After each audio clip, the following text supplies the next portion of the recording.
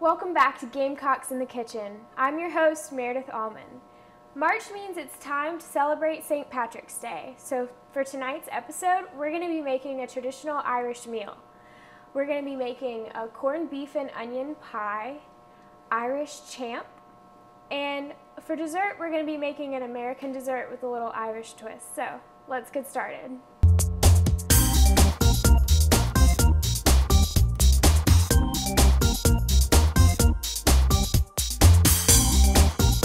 So the main two ingredients of any Irish meal are going to be your meat and your vegetables.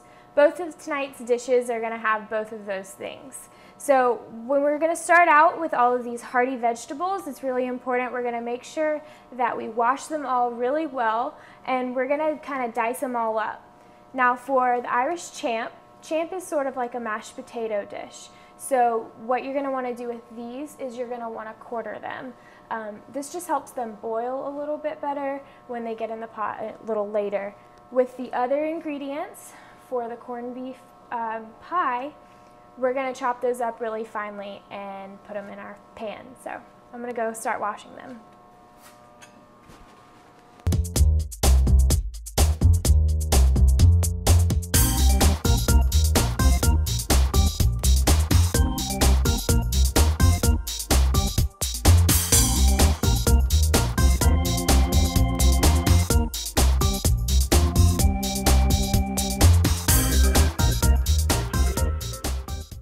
So to peel my potatoes, I have a little nifty potato peeler, and pretty much all you do is just run the sharp edge down the side of your potato and the peelings come right off.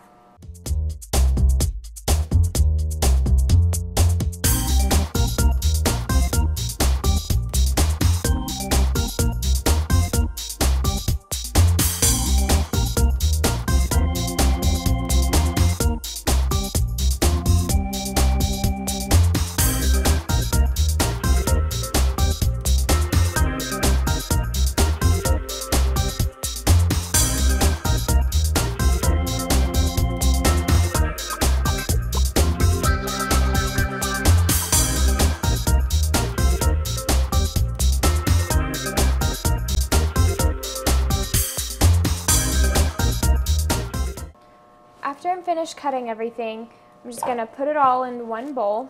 It's all going in the same pan, so it doesn't really matter if everything mixes up at this point. So just take your diced potato and put it in a bowl so we have room to continue cutting our carrots and our celery. Okay.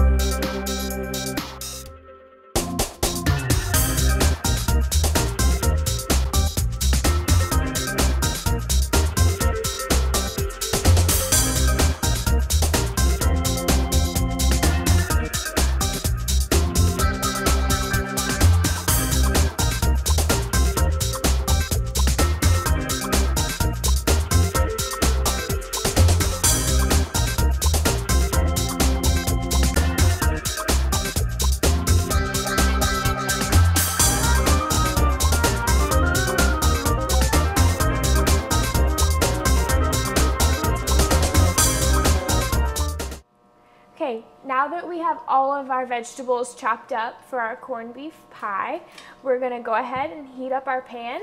We're going to put 1 tablespoon of butter in the pan with a little bit of olive oil. And then we're just going to pour our vegetables in, stir it up, cook them, and then we'll move on. Cut about 1 ounce.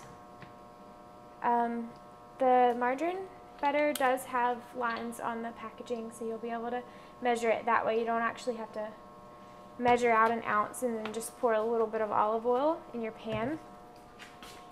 Since I'm using a non-stick pan, I'm going to make sure that I use a wooden spoon anytime that I stir. So just let that heat up.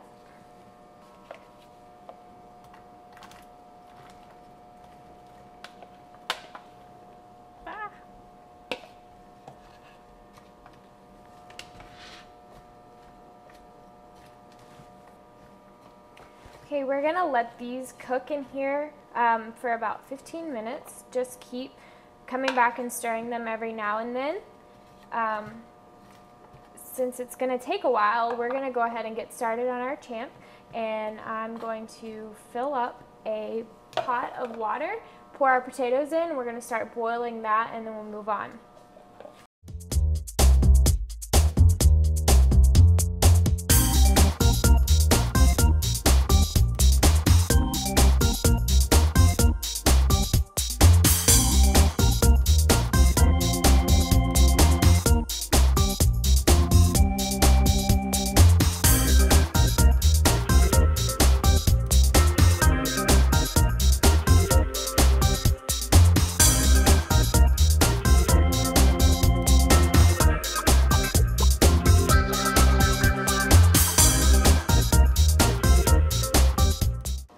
While our water is heating up for our potatoes, I'm going to go ahead and chop up our green onion. The green onion is really what's going to make this dish significant. It's green for St. Patrick's Day, and onions are very flavorful, especially when you add them to a plainer dish like mashed potatoes. The recipe calls for 5 green onions. You can get a handful at any store, any grocery store. Just go ahead and use them all. It's not going to hurt. And then we're just going to cut all the way from the end of the stalk, all the way down. The green is just going to give you that good green look to your mashed potatoes. It's also going to taste really good. And then your flavor is at the bottom, at the end of the onion towards the root. Make sure you get those pieces as well. And when I'm finished with this, we're going to put it in a little bowl, set it off to the side until our mashed potatoes are finished. And then our next step is we're going to go ahead and make that cream sauce that's going to make those mashed potatoes really creamy, really delicious. So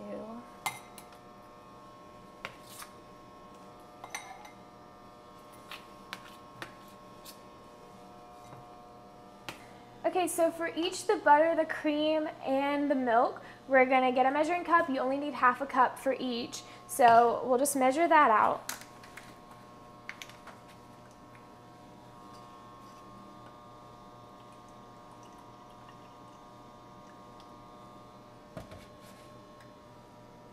Pour half a cup in our pot.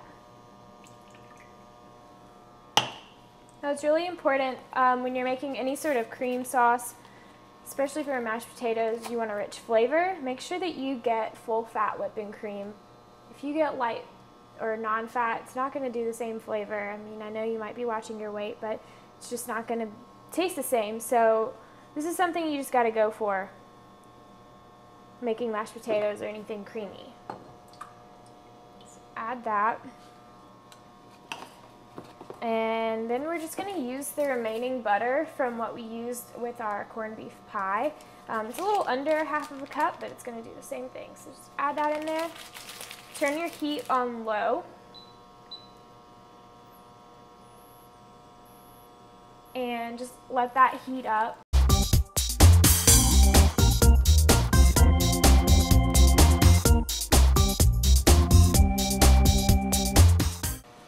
Most of the time when you're making a corned beef dish, you want to get the meat ahead of time and slow cook it in its own brine. Since we're college students and we're low on cash and on time, we're going to use the canned kind of corned beef. So, from here, our vegetables are, they're ready. They've cooked for a little while. We're going to add some ketchup in the pan. Just kind of like go around like that. Stir it.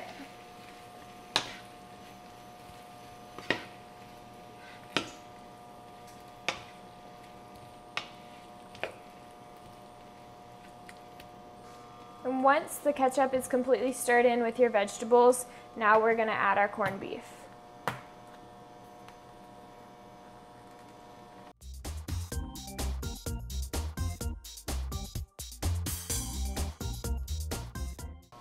All right, that wasn't so hard, was it? Now, we're just going to put it in.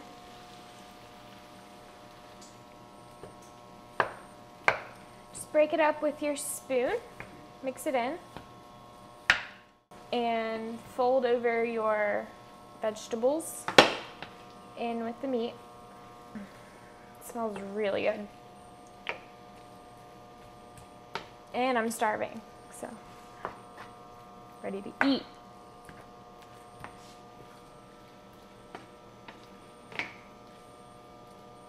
Okay, so once all of that is mixed together, we're actually going to turn off the burner and remove it from the heat and let it sit there for about 20 minutes. Now our next move for the pie is to lay our crust inside of our casserole dish, and then we're going to pour the stuff in there once it's cold, lay another layer of pastry over top of it, and then we'll put it in the oven.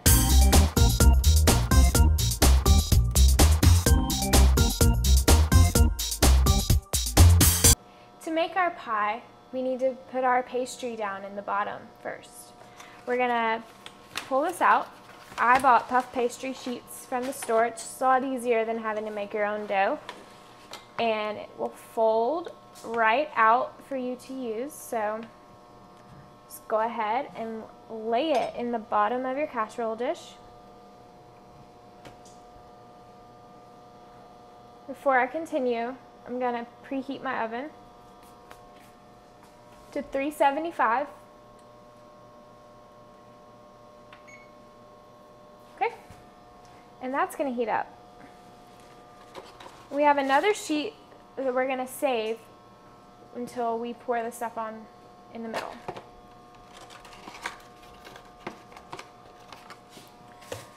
So let's check and see if this is cooled.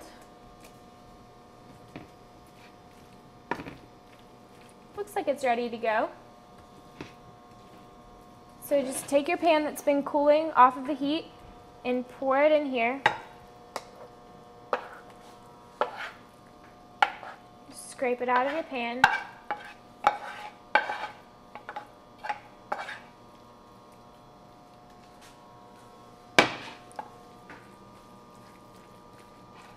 Spread it around in your dish. And now we're going to take our last pastry sheet and we're going to lay it on top. Lay it just like you laid the first one. Press it down. If you need to trim it, it's not a big deal. You can tear off some pieces. And then make sure to press the top pastry into the one on the bottom so it becomes sort of like a seal. Press them together and do the same all around the sides. This is why I like using this big pan, this big dish, so I can have enough room to do all of this. Kind of make like a really big hot pocket. And seal it up. I'm going to take some more dough and put it over here just to enclose it.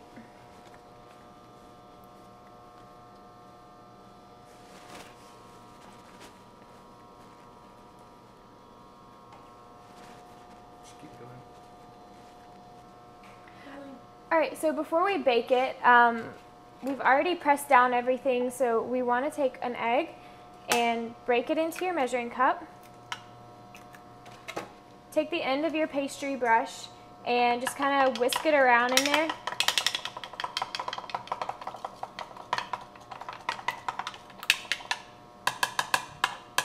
Alright, and then we're going to take our brush and just brush the egg over top of your pie. And now this is just going to help when it bakes. It's just going to help it bake more. It's going to give it a little brown on the top. It won't be as doughy, it'll be more cakey. So just brush your egg over the top. Okay. And now take your knife and just kind of ventilate it. So you're going to just take your knife and run it across diagonally. One way, and then across diagonally the other.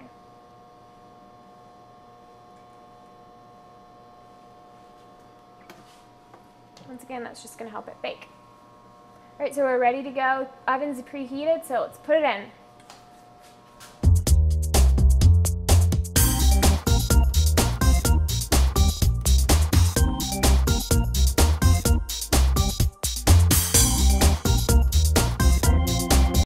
Okay, our potatoes have been boiling and we've let them simmer for a while, so I'm going to go ahead and turn off the heat.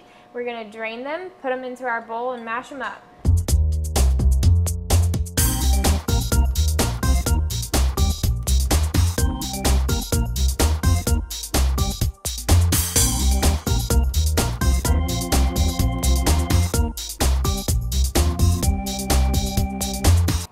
Just like I had a potato peeler earlier, now I have a potato masher. Keep in mind that they're still really hot. Steam will burn you, so let them cool a minute if they feel too hot.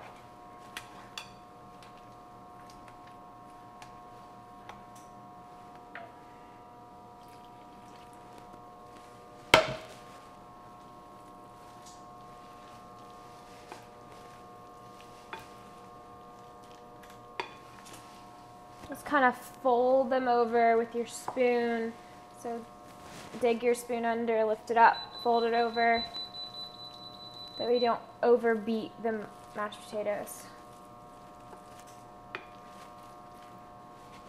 Pour a little more in there. They're looking pretty good. Okay, I think these look like a good consistency, so I'm going to take my spoon and just kind of make a little divot in the middle of the potatoes. Now we're going to pour in our green onions that have been sitting over there for a while. And continue folding them until all of these are mixed up together. Okay, and your Irish champ is complete.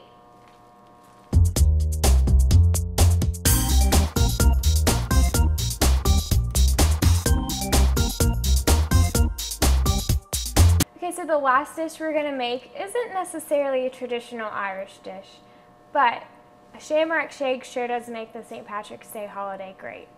So, I usually go to McDonald's and buy mine, but tonight I decided to make them myself. So you need vanilla ice cream, mint extract, green food coloring, and milk. Pretty simple, and you get a delicious treat. So I have a little cup that I use in my blender. My blender is set up back there, and we'll use that in a minute. Just unscrew the lid and open our ice cream.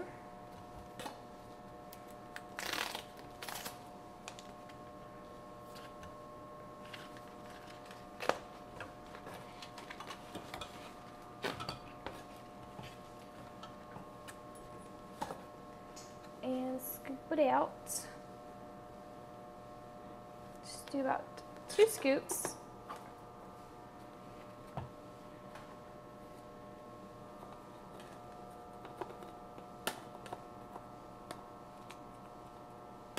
Okay. And then we're gonna do a cup of milk.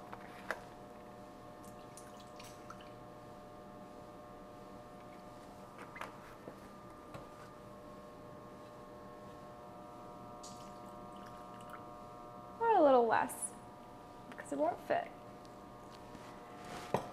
Then we're going to add a little bit of mint extract. Stuff is strong, so just be very gentle with it. Pour it in. And, ooh, I can smell that mint. And our green food coloring is what's really going to make it festive. So,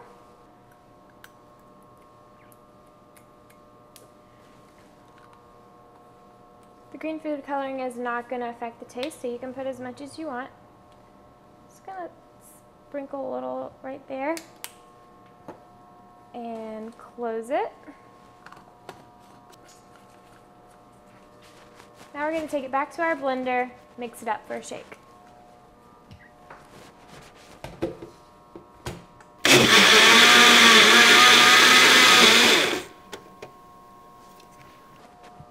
Okay, and now we just unscrew our lid.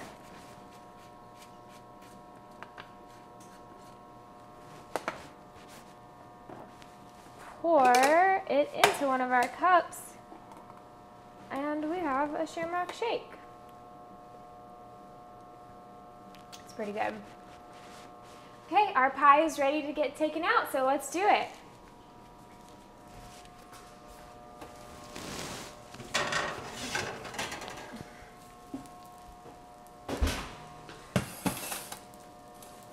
And right here, simple as that, you've made a traditional Irish meal. Once again, we have a corned beef and onion pie with the Irish champ. So next time someone asks you what you want to do on St. Paddy's Day, let them know you want to cook. Thanks for watching Gamecocks in the Kitchen, and we'll see you again next time.